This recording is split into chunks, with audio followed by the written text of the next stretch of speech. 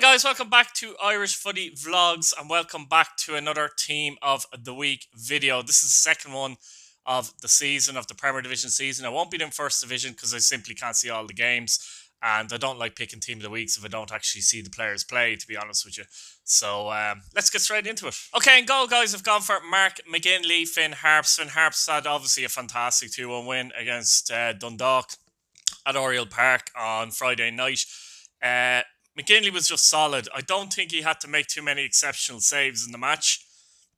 There wasn't much he could do for the goal, but I just thought he led by example, to be honest with you, in the Finn Harps goal. And I often talk about how good Finn Harps' defence is, but McGinley is a big part of that in terms of organising the team and keeping defenders on their toes. So, I think that's crucial in a goalkeeper, and it plays a big part as well. But he did have some saves to make in the game as well.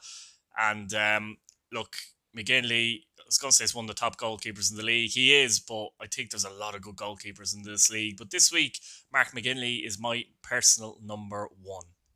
Now, number two, I've gone with Colm Horgan of Sligo Rovers. I thought he put in a very good performance on, what was it, Friday night, wasn't it, guys? You forget, don't you, Friday, Saturday, Sunday.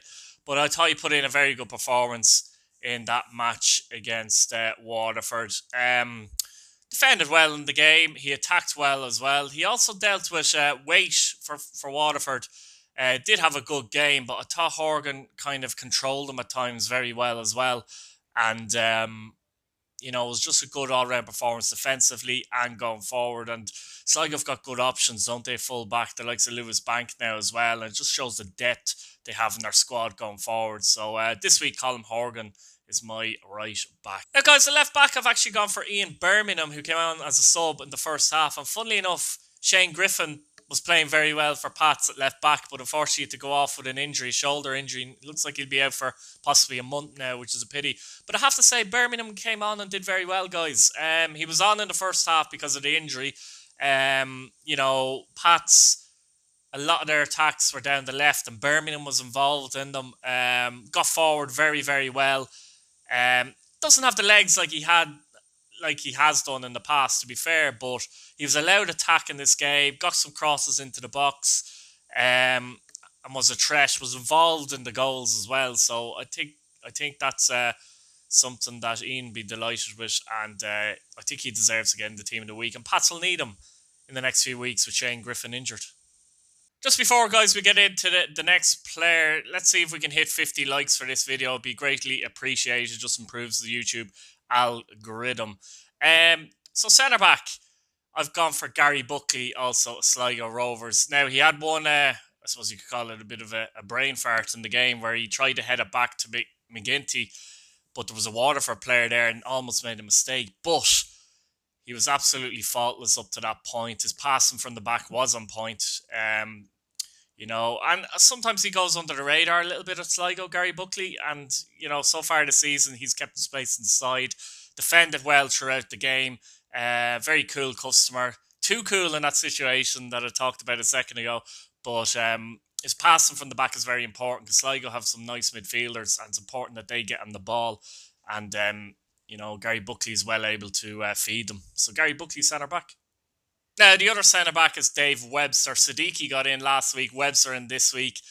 Webster was unlucky not to get in last week, to be honest. And I've often said they really do come as a pair, if you get me. They really complement each other's game, and it's a real unit. I like them a lot as a pair.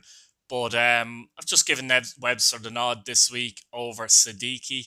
He put in a good shift against Dundalk, and, in general, Finn Harps dealt with a lot of things Dundalk could throw at them in certain stages of the game, and Webster was kind of central to that. So, good news for Harps, I suppose, that first couple of weeks of the season, and people are looking at Webster and Siddiqui in Team of the Week. So, yeah, Dave Webster this week, guys. In the middle of the park, guys, I've gone for Ross Tierney of Bohemians. I thought he put in an exceptional performance for Bohemians at the weekend, particularly, obviously, in that first half where Bows looked like they were going to run right, to be fair, against Longford. Scored a cracker goal as well, which will certainly help him going forward to try and get into the team, because Bows have an abundance of talent in midfield.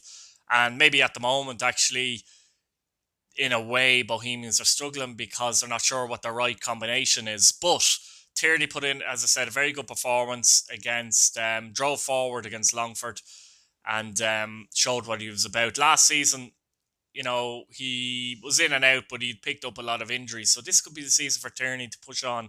And Ross Tierney is in this week's Team of the Week.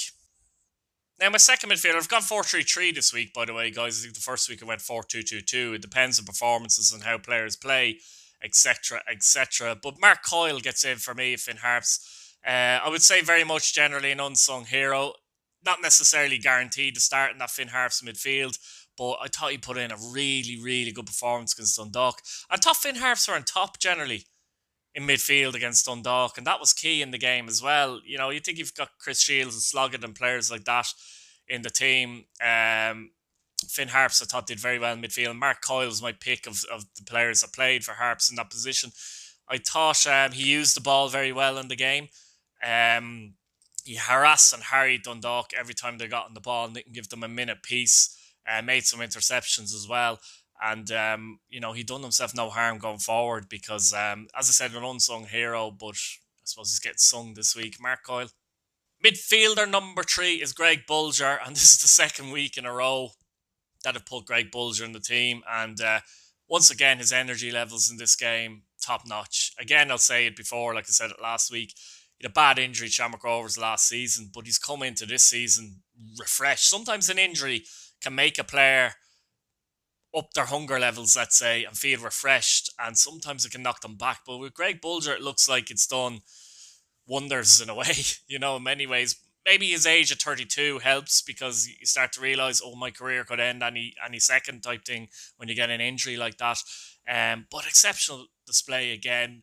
We all know how good of a footballer he is, but he's really putting in the hard yards, and I'm impressed mainly with the energy levels and how he's getting around the pitch in the last couple of games as well. So Greg Bulger for me gets in as the third midfielder. Now on the wing, I've gone with Connor Davis, who kind of played up front, to be honest, for Longford. But I'll stick him out in the wing. He was drifting. To come on as a sub, to be honest, and score 2 goals is impressive. And at Dalymount Park, it's very difficult. Bowles have been very solid at the back last couple of seasons and don't tend to give much away. But Connor Davis came on and, he was impressive and is going to be pushing for a start the next day. 2 goals, what can you say? You come on, you get 2 goals, your team is 2-0 down. There's not much more you can do there. Took them very well as well, particularly the first goal where, he felt like actually the shot was gone at one stage, but he kept his composure and found the net. And Connor Davis is a young player who's been around for a while. It'd be great to see him kick on now at Longford. So well done, Connor Davis, for getting in Team of the Week. Now, I got a bit of criticism for not putting in Jordan Gibson last week, but one of the reasons was the formation switch as well, which I went with 4-2-2-2. It just suited in the week, but I thought he was, I know people say he did well last week, but I thought he was much better this week. I think because he had end product, basically. His energy level's good, always good, work rate very good. But this week against Waterford, his end product was fantastic. The cross for Romeo Park's goal, great finish. But he skipped around 2 players, great close control, and managed to pick out Parks, who had drifted cleverly into the space beyond the central defenders, and obviously set up that goal. And then the second goal, he cuts inside, literally top corner. Some people often say top corner, and it's not quite top corner.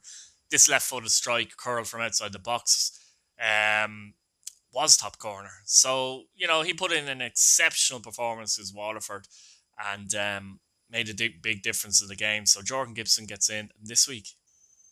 Centre forward, guys, I've gone for Adam Foley. Second week in a row. He was even better this week, wasn't he? Obviously, the first goal Harp scored against Dundalk was an error by the goalkeeper, but you still have to pounce on that error. And if you're not switched on as a striker, you can't take advantage of those situations, and he certainly did take advantage.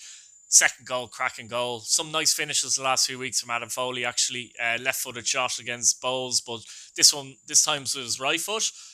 Beat the offside trap, and I believe he did beat the offside trap, to be honest. Show a bit of pace, actually, to get through. And it's often difficult when you're 1-on-1. You've a bit of a distance to run.